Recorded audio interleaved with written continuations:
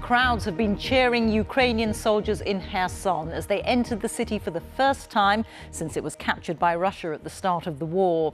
President Zelensky has called it a historic day, but he also said the city was not entirely cleared of the enemy's presence. Russia's retreat has been fast. It says they've pulled 30,000 soldiers out of Kherson. It's one of the biggest setbacks since President Putin launched the invasion of Ukraine in February. The Russian troops have retreated to new positions on the east bank of the river Dnipro. Many of them escaped across the Antonovsky Bridge. That's the main road heading east, before a section of it was blown up, apparently by the Russians to protect their retreating forces. Our international editor, Jeremy Bowen, is in southern Ukraine, and he's been looking through the first pictures coming out of Kherson as the Russians abandoned it.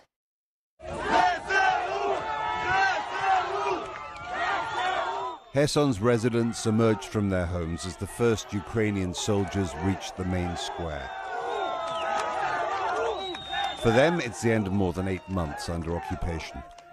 Plenty to celebrate, but they are not out of danger. Russia's guns are only a few miles away across the river. As they left, Russian engineers blew a section of the Antonovsky Bridge over the Dnipro. At dawn, long lines of Russian troops seemed to be using a temporary crossing under the main damaged structure. The Russian claim is that 30,000 soldiers and more than 5,000 pieces of equipment left Kherson before the bridges were blown. The Ukrainian forces pushed forward. The final Russian departure happened much faster than anyone expected.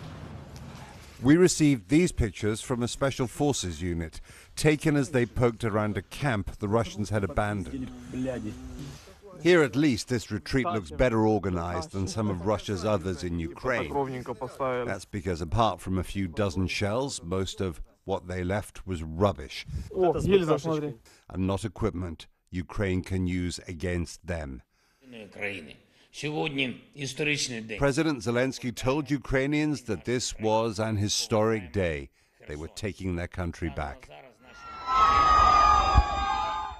The people of Kherson kept the Liberation Party going. What's happened deepens the Ukrainian conviction that they can beat Russia.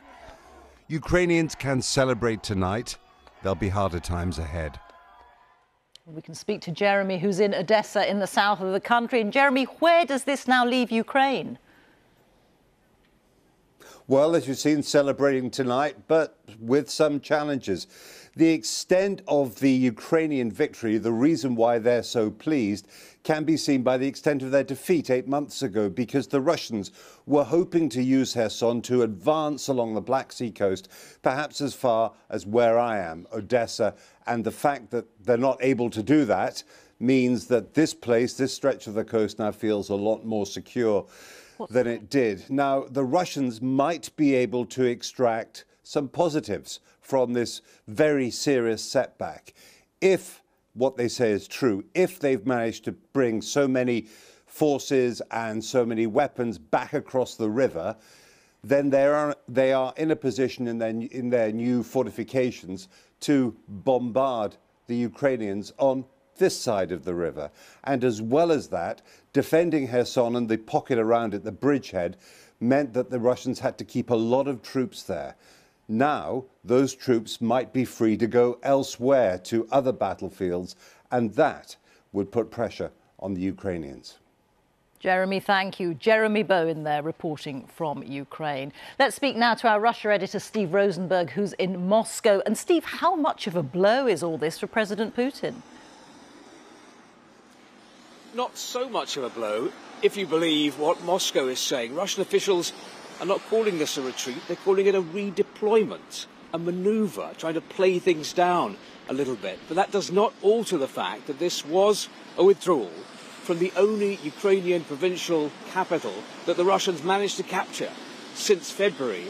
And it came just a few weeks after President Putin had declared that Kherson had become part of Russia forever. So yes, this is embarrassing, I think, for Vladimir Putin. It is a blow to the Russian president, which is probably why the Kremlin has been trying to distance him from the decision to retreat, because it knows that the pullback will be seen as a setback by many people in Russia. It doesn't want the president taking the flak. That is why the Russian generals had to go on television earlier this week. It was left to them to announce this withdrawal to the Russian people. But at the end of the day, who is the commander-in-chief in Russia? It is Vladimir Putin. Whose idea was it to invade Ukraine?